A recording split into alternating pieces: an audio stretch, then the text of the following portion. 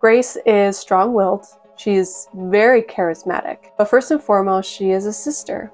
And not just that, but she is an older sister, which comes with a feeling of responsibility towards protection, and her circumstance, a lot of sacrifice. Grace loves her brother Leo. They've experienced the world, unfortunately, that love has bloomed in a very abrasive and manipulative way.